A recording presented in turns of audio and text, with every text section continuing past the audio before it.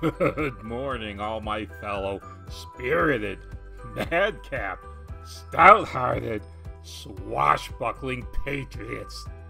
Just look at this headline from Reuters. I need mama. I need school. Migrant child stuck in Bosnia appeals to EU. Now, below the picture, it shows a father and two children. One of them appears to be a very young girl with her hand over her face, and the other looks like a boy to me. And the father's holding up a cell phone, maybe on a video conference with his wife. This is the picture they wish to impart the story with, but I've gone through the entire story. You see where it says, I need mama, I need school? That was said by the 14-year-old son. Nowhere in this story, and the multiple pictures in it, does it show the 14-year-old son. Now Europe, Western Europe, has a big problem in that they take a person's word when they claim that they're a young boy. There are many people that have been proven to be in their 30s and 40s who claim to be teenagers. Maybe that's why we never see a picture of this 14-year-old boy saying, I need mama, I need school. Wouldn't it even be more effective if they showed one of these two younger children saying those words? I'm sure they could have coaxed them into saying it, but they never show that picture of the 14-year-old boy.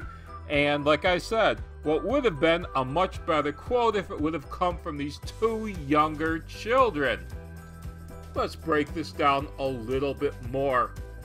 They say they are migrants. And like in the U.S., these are illegal immigrants. That's why they're stuck in Bosnia and appealing to the European Economic Union.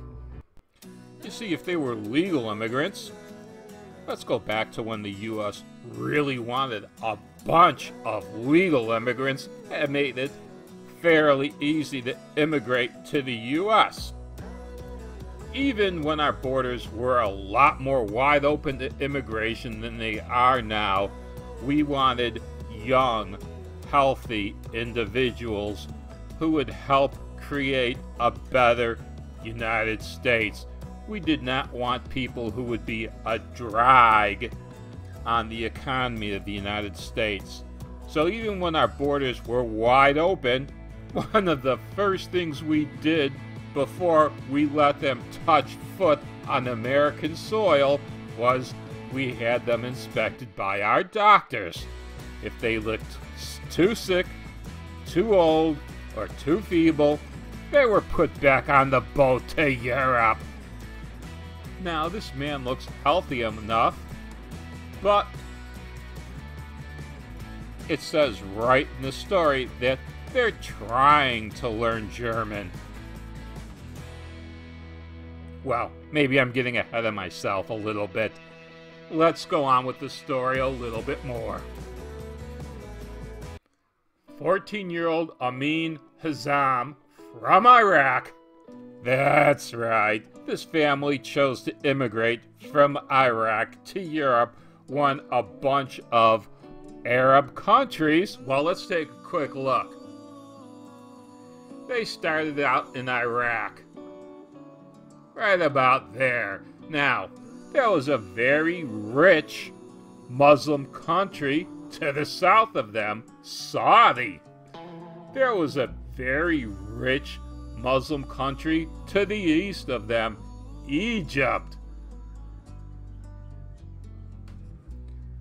There was an economically stable country to the west of them, Iran. How about a fairly rich Muslim country to the north of them, Turkey? All they needed was the will to work. No, they didn't want to go to any of these countries. Why, they went through Turkey, like I said, a very rich Muslim country, because they don't have much in the way of social services. You must work in that country. They passed through Greece and into, you see the red right there? That's Bosnia, and that's as far as they got. Let's get back to the story. He tried to enter the EU with his family 40 times over the last 2 years. That's right. They tried illegally to cross the border 40 times. On one attempt, about a year ago, his mother and 2 of his siblings got through. And they got to Germany, where a great amount of freebies are to be had. I'm sure they've got free housing, and they're getting checks from the German government every month to survive. You see, these people don't want to contribute to society.